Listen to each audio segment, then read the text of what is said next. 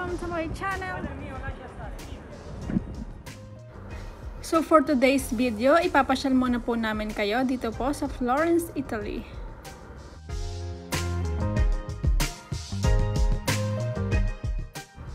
Ang mga larawan pong ito ay kuha sa hotel kung saan po kami natulog ng one night.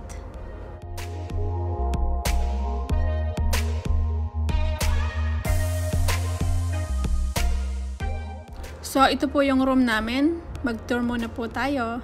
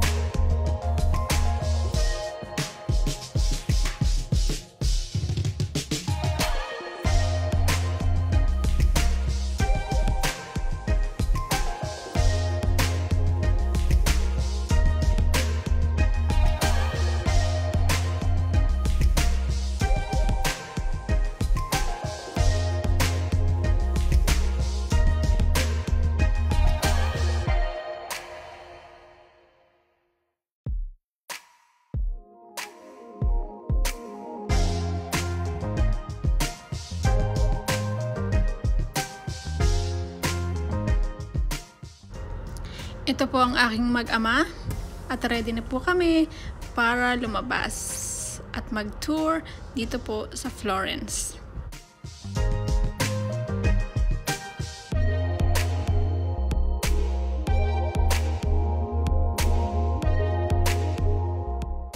Hello mga kaibigan! Nandito na nga po tayo sa Firenze de Duomo. Nagsa-sightseeing na po tayo.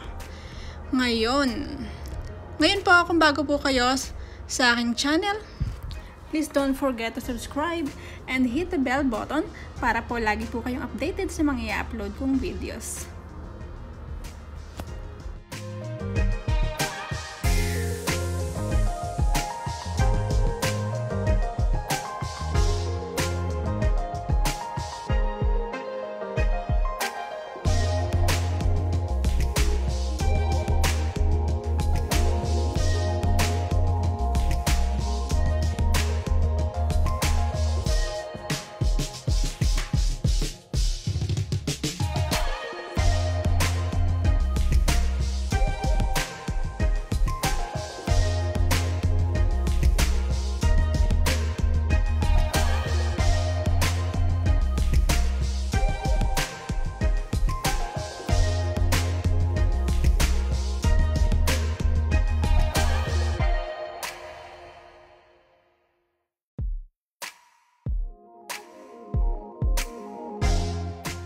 Chinichika ako ng panganay ko. Sabi niya sa akin, gusto daw niyang maging YouTuber.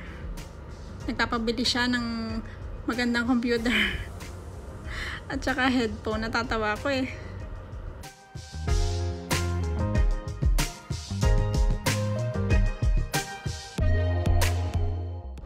Magstay po sana kayo hanggang dulo para po makita ninyo ang breathtaking view na ipapakita po sa inyo dito po sa Florence. Enjoy!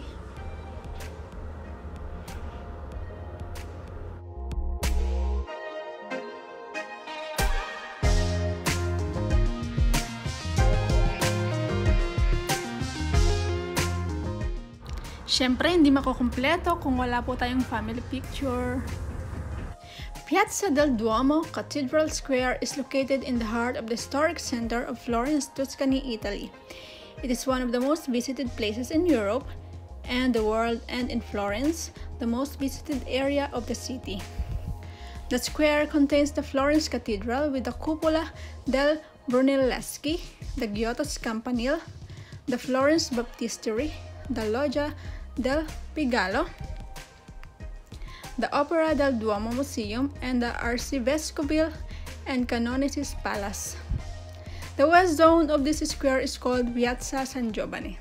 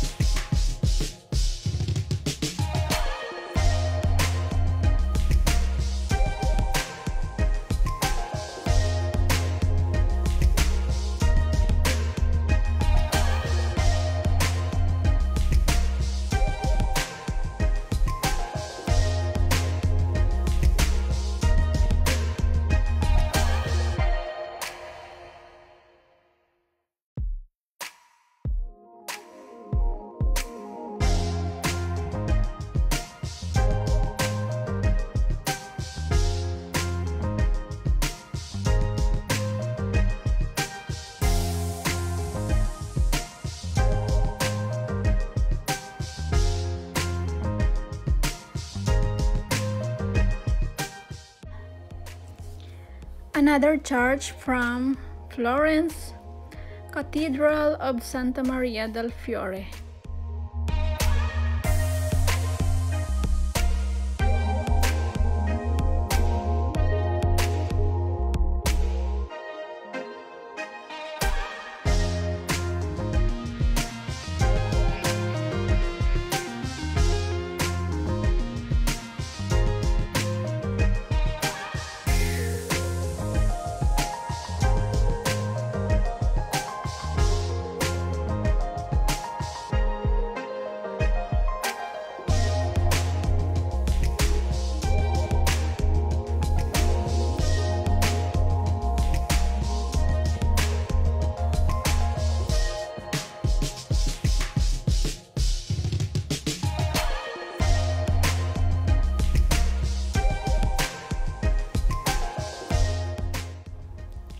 Open all of the time along the pedestrian zone south of Piazza della Repubblica towards Palazzo Pitti.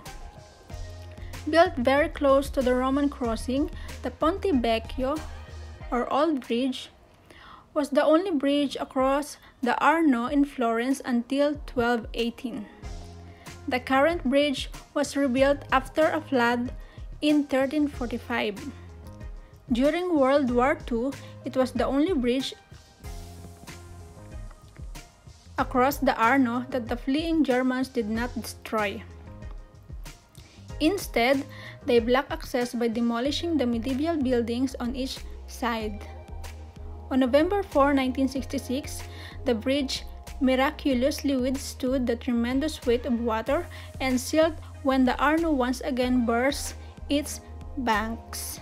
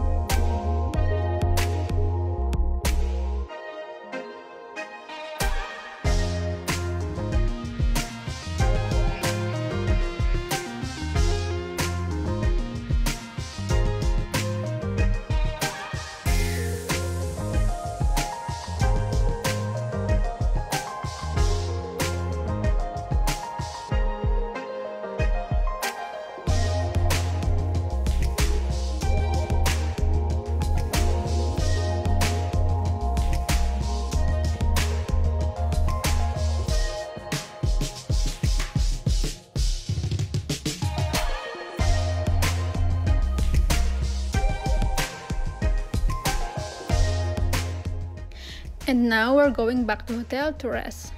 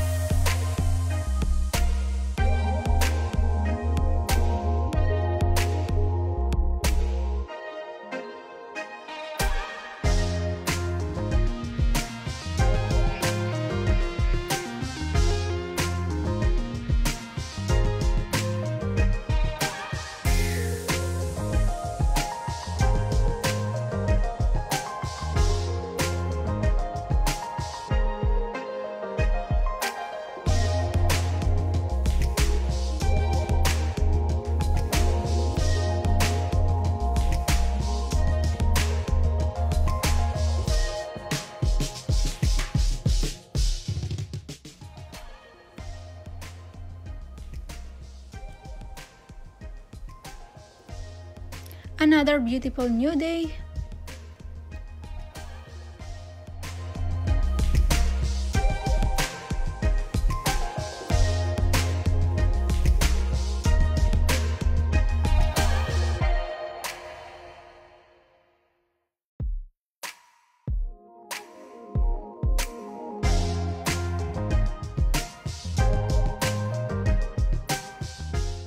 And now, nandito naman po kami sa isang restaurant na malapit po sa aming hotel. Kakain muna po kami ng aming favorite sushi bago po kami mag-tour ulit.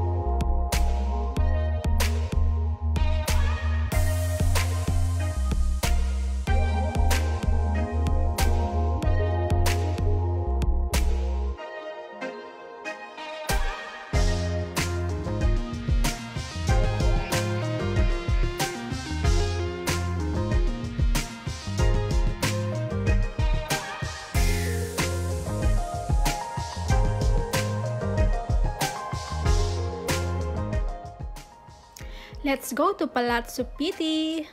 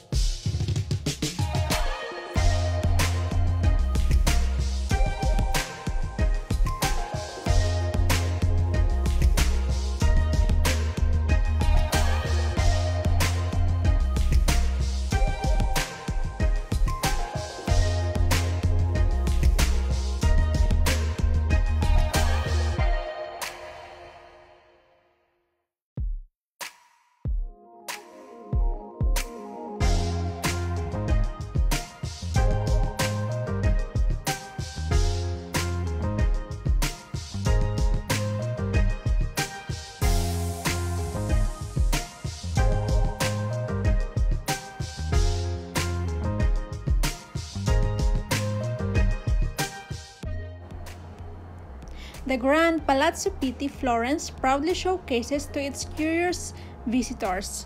If it weren't for the imposing size of the palace, its stunning exterior would be rather unassuming, conveying very little of the opulence hiding inside. However, don't be misguided by the plain color of its facade. For centuries, Palazzo Pitti served as the principal residence of the Grand Dukes of Tuscany and is stood to be inhabited, extended, and improved by the powerful Medici, Lorraine, and Savoy families.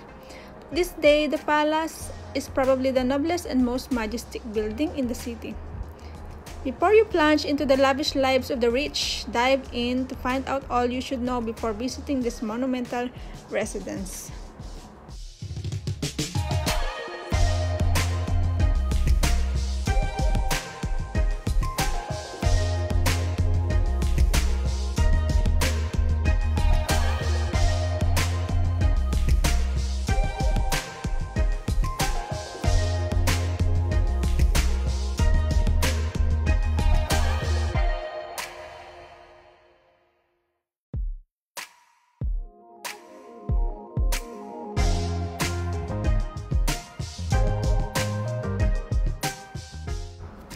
And let's go to the breathtaking view of Florence, Italy.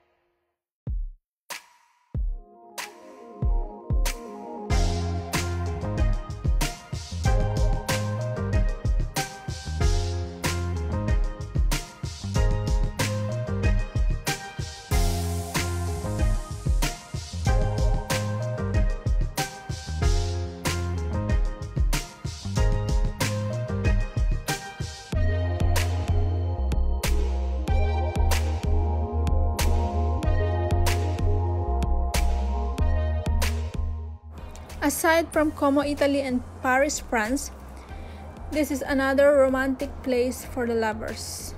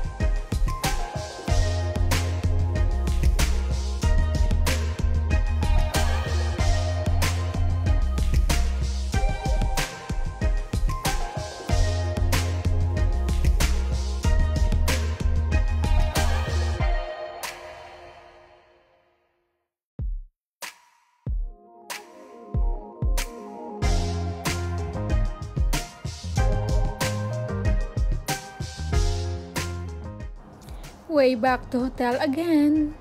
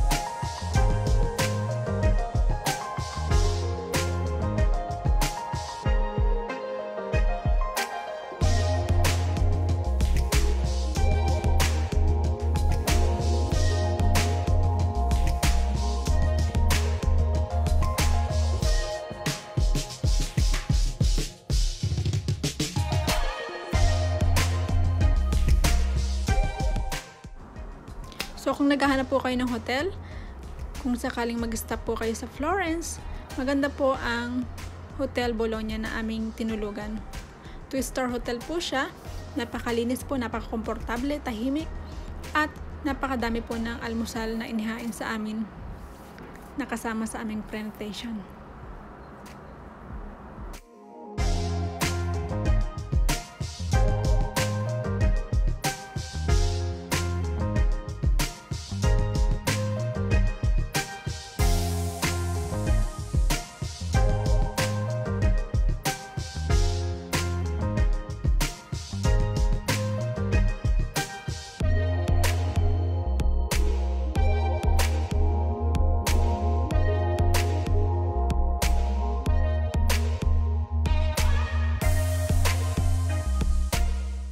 Let's go to our last stop, Pisa, Italy.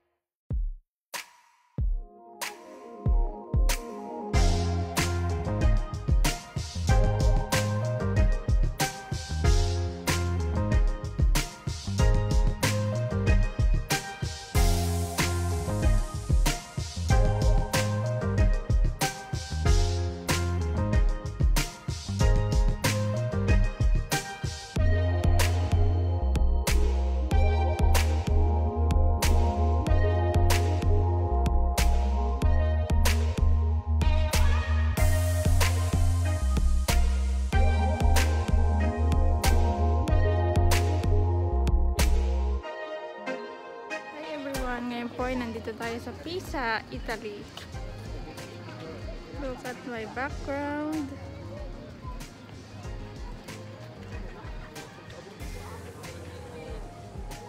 Let's go.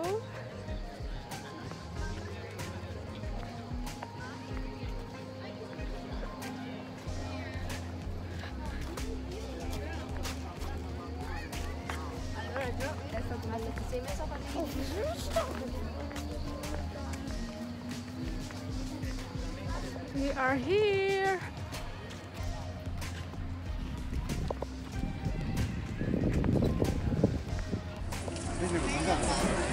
Mangiare sta laggiù, tutto dritto, e poi sì, no, sta tutto qua. È a luna però.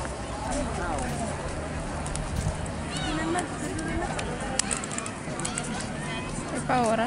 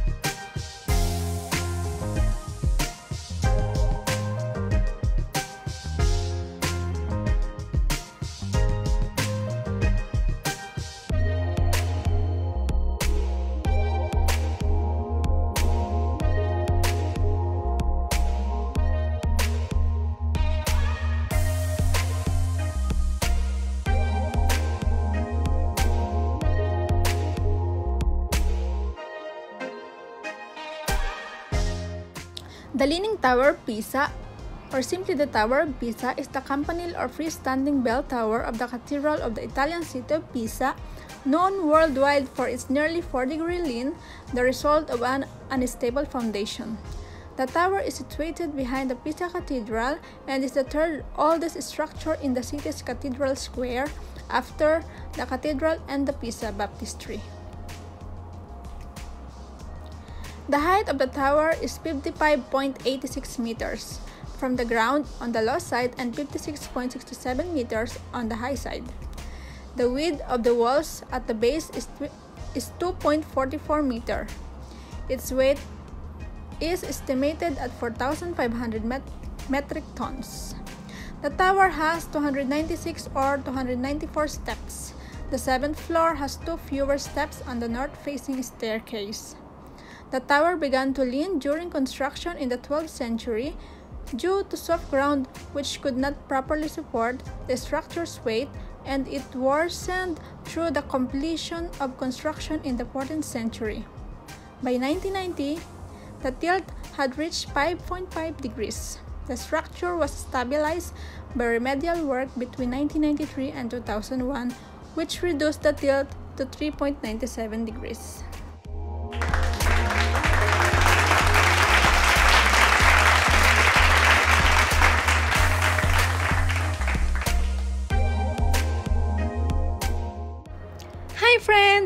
Thank you for watching!